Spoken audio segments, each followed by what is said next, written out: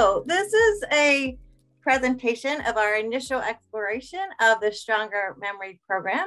I would like to begin by introducing our team, and I will go ahead and introduce myself. So I am Kathy Tompkins.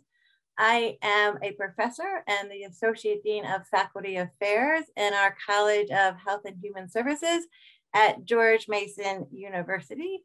Next, I would like to introduce Rob Liebrick. Thank you, Kathy. My name is Rob Liebrick. I serve as president and CEO of Goodwin House, which is a faith-based not-for-profit that serves over 2,200 older adults in Northern Virginia. And next, Jessica Fredrickson.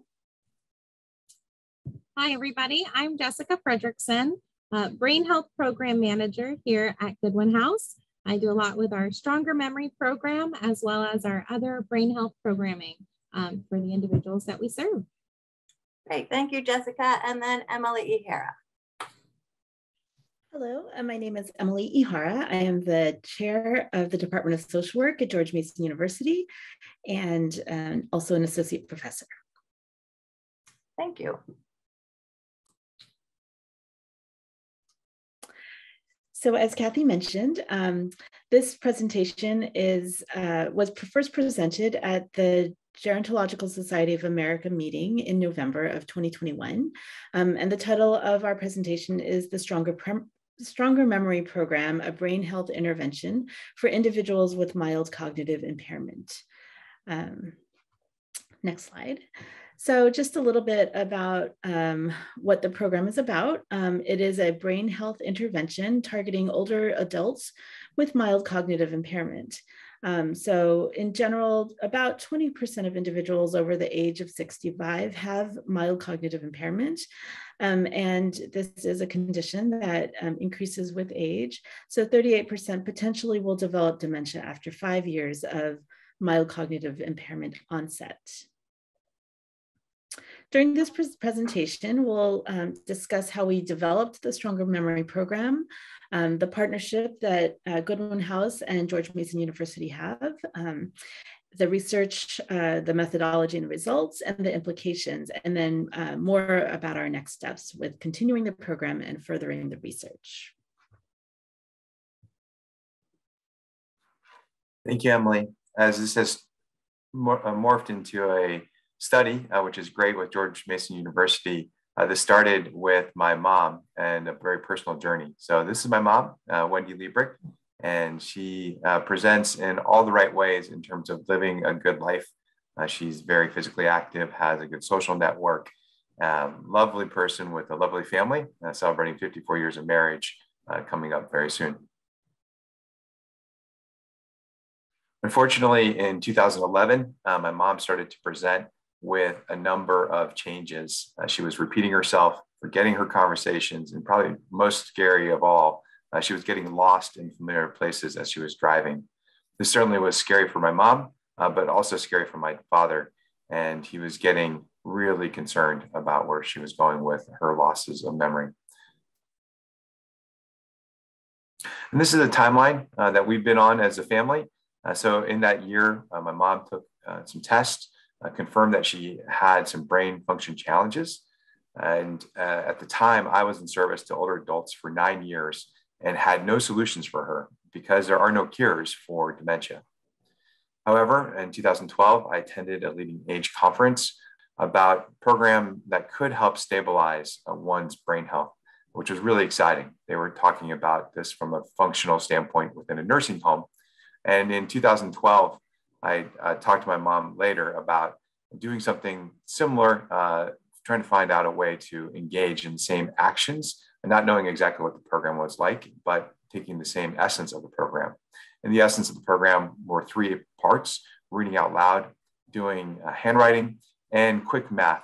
So not worried about getting the answers right, but just going through the exercise of sort of first grade, second grade math level opportunities. Within about a month of my mom taking on that program, she started to see a reversal of what we had noticed before. So she was no longer repeating herself. She was no longer forgetting things and was no longer getting lost in familiar places, all really positive things. And before that, we had rolled out any other medical circumstances or conditions. So we knew that this was the only variable of change that was making the difference.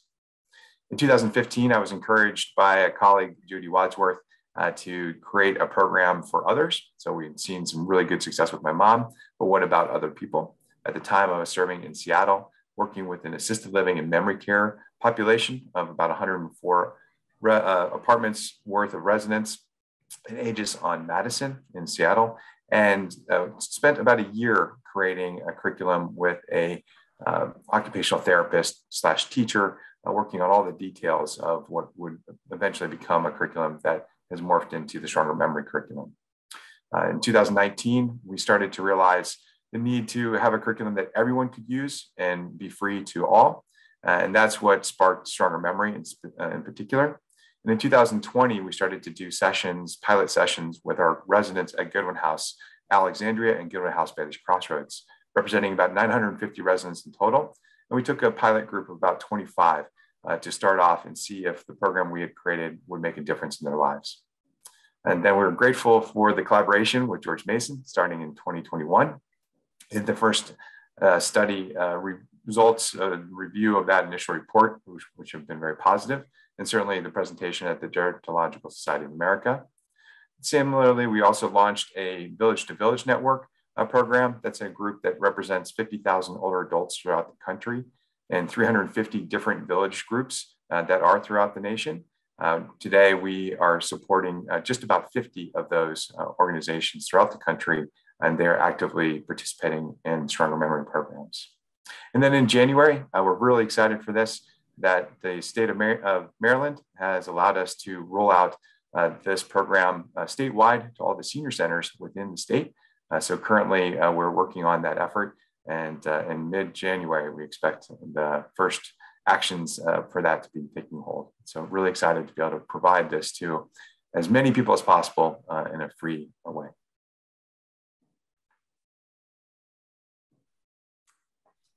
Okay, so I'm going to talk a little bit more about the research piece of Stronger Memory, and also I get the pleasure of talking to you about some of our preliminary results.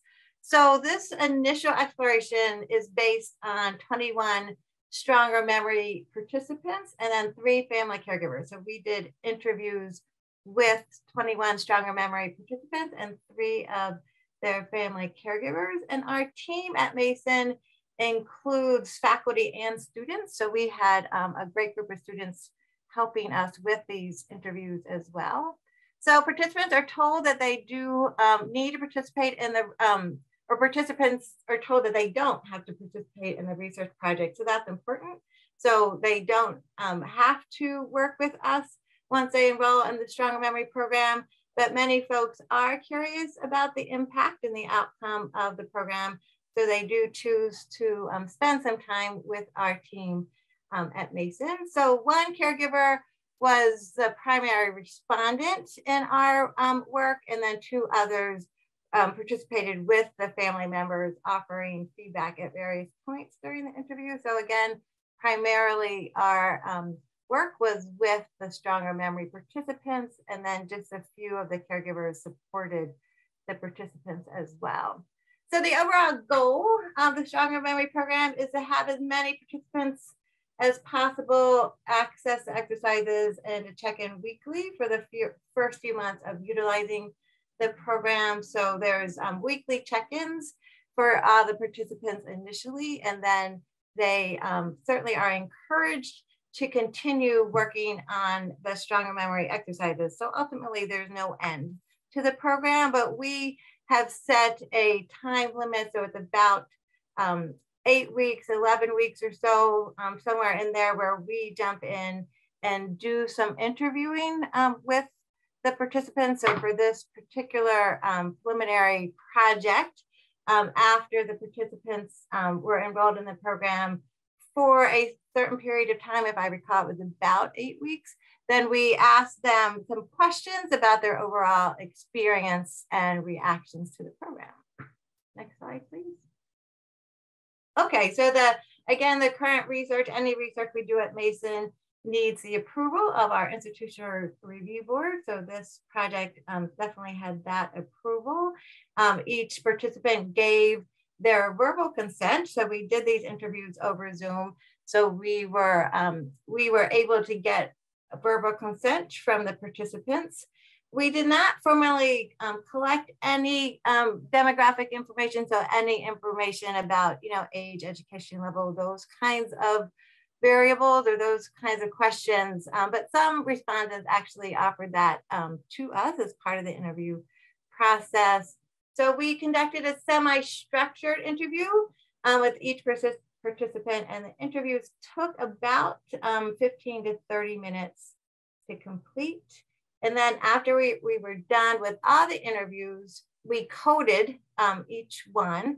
So each interview was coded by at least 2 members of our Mason gerontology team. So most often it was a faculty member and a student who coded each and every interview. And then from those codes, we came up with some general themes that were occurring as people were talking to us. And that's what I'm going to present now, are some of the themes that came from each of the questions. Next slide, please. Okay, so we had some questions around motivation. So we asked, like, why did you choose to participate in the Stronger Memory program? What did you hope to gain from your participation? And then we also asked questions around perceptions and reactions to the exercises. So what was the experience of doing the exercises like? So participants were very forthcoming about how they liked doing the exercises, some strengths and challenges that they had. And then what routine did they have for doing the exercises? So for example, did they do them first thing in the morning? Did they split up the exercises and do some in the morning, some in the afternoon, some in the evening? So we were curious about what that routine looked like. And again, some challenges and lessons learned. And then we just asked them to reflect back on the program. So did they notice, for example, any changes that occurred in their stimulation and their attention as they were working on the Stronger Memory program? So from when they finished to when they began the program, did they notice any changes in cognition and stimulation and motivation just generally? Will they continue the program? And then would they recommend the Stronger Memory program to a friend? Next slide. Okay, so I am going to briefly go through each of these questions and the themes related to the questions. But in the interest of time, I will go relatively quickly, but just so everybody knows, this report is accessible on the Stronger Memory website. So you can read more about these details there. But when we look at motivation and through our coding and then the generation of the themes, here are a few that we came up with, the few that stood out most relative to motivation. So it was fearing was the first one. So fearing memory loss because of experiences of family members and friends, or because of a proven family history of cognitive decline and dementia. These were common responses, and right, understandably so, with the media and other portrayals of people as they age. Oftentimes folks fear that memory loss, dementia is going to happen to everybody. It's going to happen to all of them. So the fear often generates some interest in doing some of these brain health, if you will, exercises that may help stimulate and really increase brain activity. So the next one was witnessing a family member or friend challenged with behaviors and emotions associated with dementia. So correlated with fear, right? So oftentimes, I was just mentioning that sometimes fear comes from what folks are seeing in the media and social media and on TV shows, but also from their own personal experiences with family members or friends.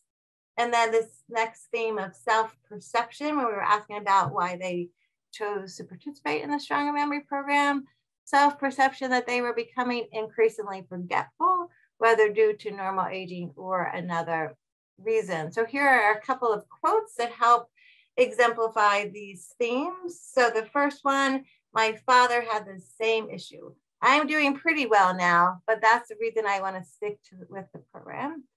I do have friends that do have dementia and Alzheimer's and everything, and it's very scary. Scary to see them deteriorate like they did in any way, so I don't want that to happen to me. Next slide, please. Okay, and here's one last quote from the question around motivation. It's best to start now before it gets worse. Dementia does run in my family, so it is definitely a fear. Challenge to understand why my brain power is not the same.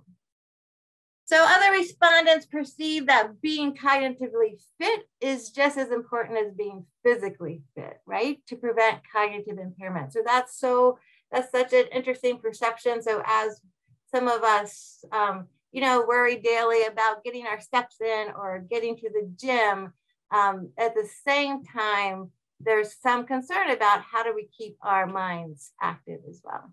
So it was rare that a respondent did not mention that a motivating factor was hearing from Rob and his mom about their experiences and listening to the impact of the Stronger Memory program experienced by Rob's mom and her family. So I also want to just kind of emphasize the importance of that. So hearing live, right? Hearing from somebody who experienced some of the issues that either the participants were starting to experience themselves or were fearful about experiencing, hearing from Rob's mom about her feeling that same way or her having those same experiences, and then what the Stronger Memory program did with her in terms of the changes, in terms of her attitude and enthusiasm for the program was really impactful. So that's an important piece, I think, there.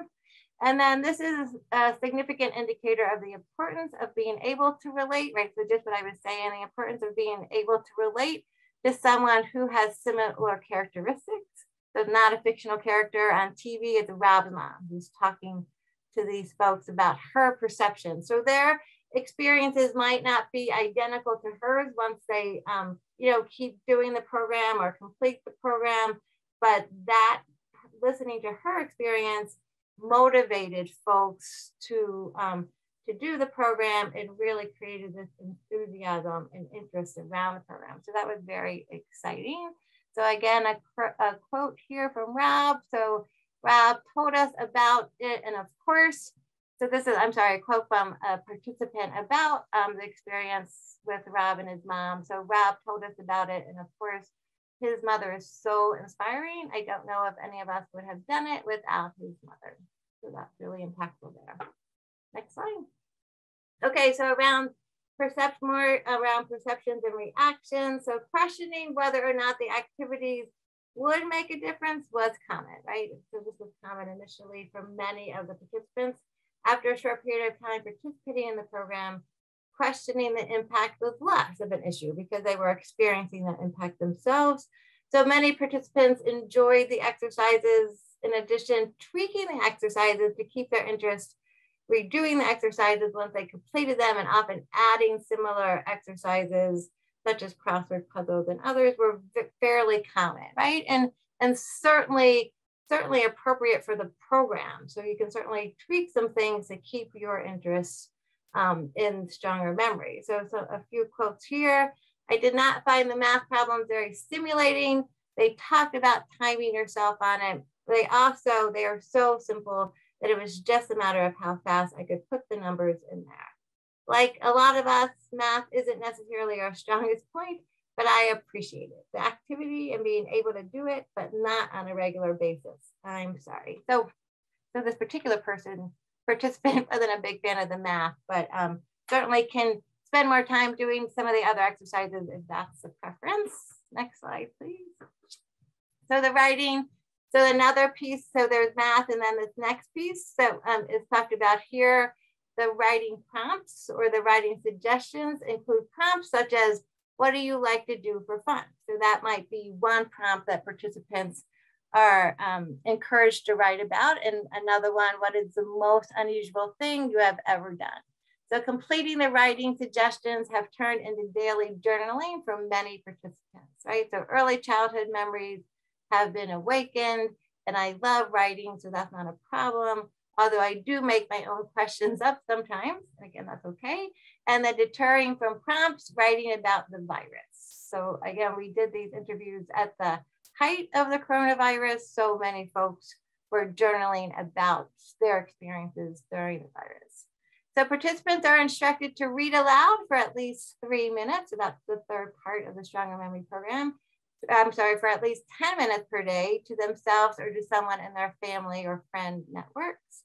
Most respondents enjoyed reading aloud and commented on the cognitive benefits, as well as the benefits of using your voice more for those who live alone. So one quote here, I've decided I'm going to read out loud for the rest of my life. And then another one, I live alone. I don't have anybody to talk to with reading out loud, and I've tried it. I probably will try some more and see if it's beneficial. Next slide. Okay, and then like I had said earlier, we did ask them to talk to us about their routine, like what routine did they set up for themselves when doing the Stronger Memory program. So when describing their cognitive exercise routine, most respondents preferred structuring their time for the Stronger Memory program. So having a certain point in time during the day or during the week that they did the Stronger Memory program. So being consistent with doing the exercises regularly also had value for some of the participants. So a couple of quotes here.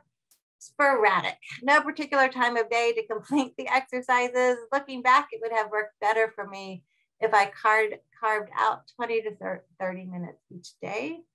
And usually right before dinner, that's when this participant usually did the Stronger Memory program. We're pretty rigid. He's pretty much of a stickler for getting this done. Next slide. And then some of the challenges and lessons learned. So the respondents reported very few challenges with the Stronger Memory program. Finding the time to complete the program during the holidays was a common response, as well as understanding whether or not there could be flexibility in the program. So a few quotes here. Well, I learned that what is important is what you are doing, not the order you are not the order you are doing it in.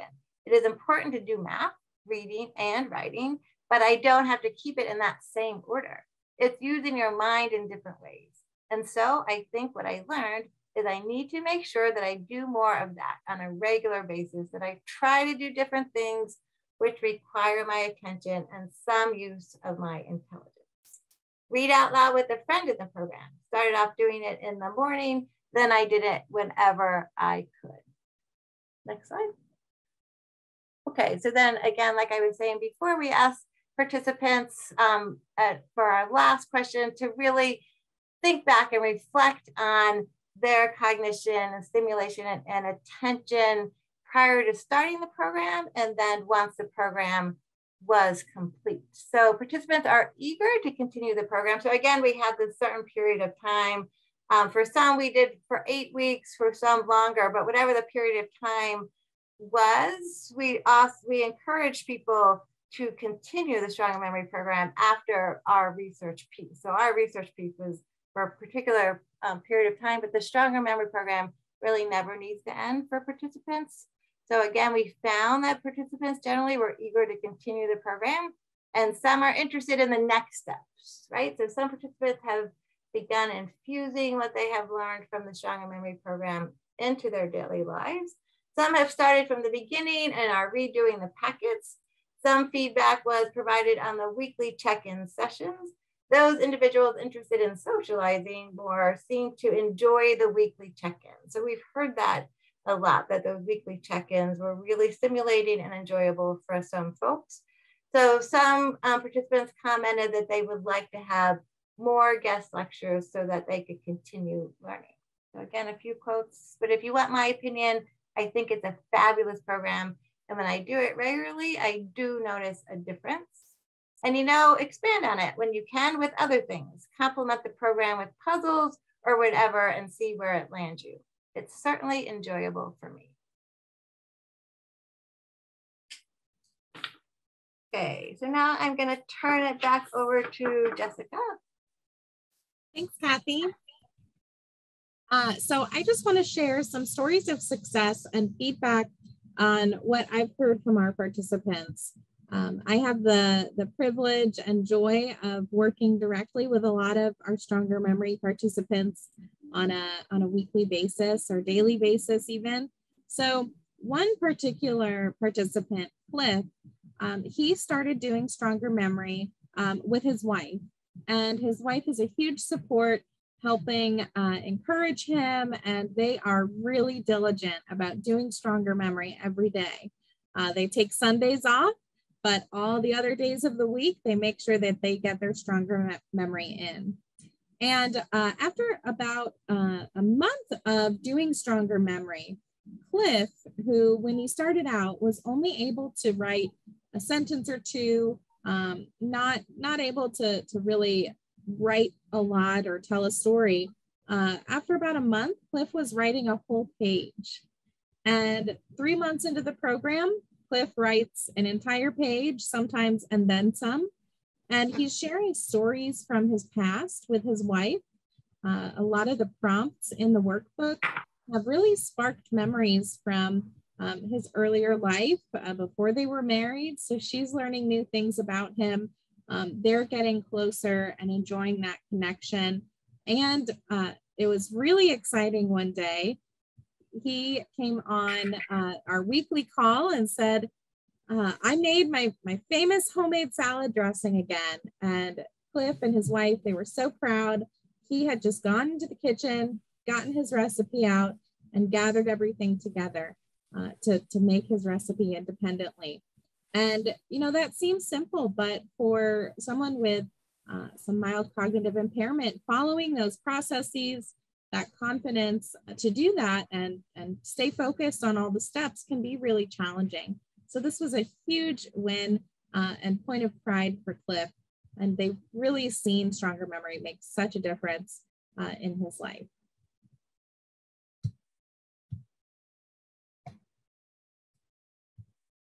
Some additional quotes about Stronger Memory. This first quote is actually from Wendy, the inspiration behind it all. And she's shared that she really feels more capable than she did before being diagnosed with mild cognitive impairment, or MCI.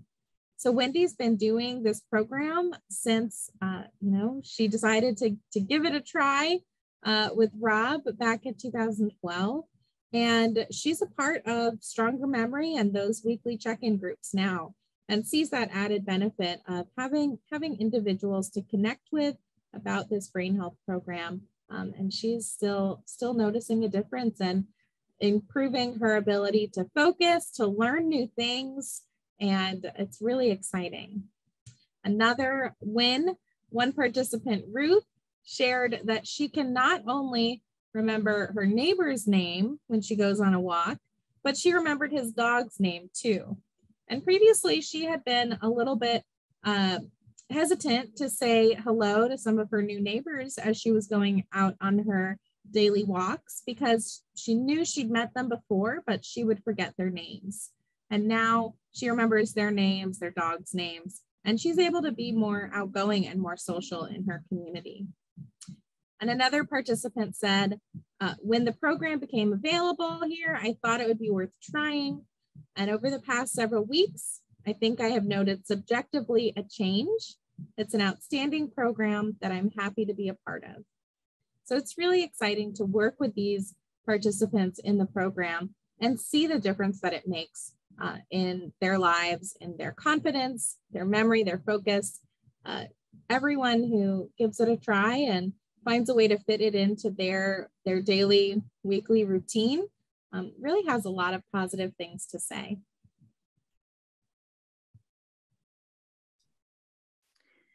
Thank you, Jessica. So we're just to sum up, you've heard a lot of various results from our exploratory study and some quotes from our participants that really indicate their overall satisfaction with the Stronger Memory program and how they've been infusing what they're learning into other aspects of their lives. So for example, comments like, I enjoy book club more, or that perception of being less foggy and able to remember differently before from when they first started the program. These are important things to learn about. And so our conclusion is that the Stronger Memory program provides us all a tool to add to our toolbox when we're working with people who are challenged by these changes in cognition. And our team at George Mason is examining various non-pharmacological interventions that stimulate memory and improve quality of relationships, situations, and emotions and behaviors. And we look forward to further interactions. Next slide, please. And just a little bit about our next steps. Actually, these are some of our current steps. So the Mason research team, we continue to partner with Rob, Jessica, and others who are part of the brain health team at Goodwin House. And as you heard earlier, Rob said that the Stronger Memory program has been extended to villages across the country. So we've also extended the research opportunity to those who are participating in Stronger Memory. So we have been conducting phase 2 already, which is pre and post testing during the 12 weeks of participation in the program. And we're looking at its impact on memory functioning and life satisfaction. We're almost at our sample of 100, but we're working towards that sample of 100 older adults with mild cognitive impairment or mild to moderate dementia. And the participants are engaging in weekly meetings during this programming, so they can choose, again, whether or not they want to participate in the research. It has no bearing on their participation in Stronger Memory. As Kathy said, we do encourage everyone to continue incorporating Stronger Memory into their daily lives. Thank you all for spending time with us and listening to this presentation. Again, you can see our full report on the website, and we appreciate your interest. Thanks so much.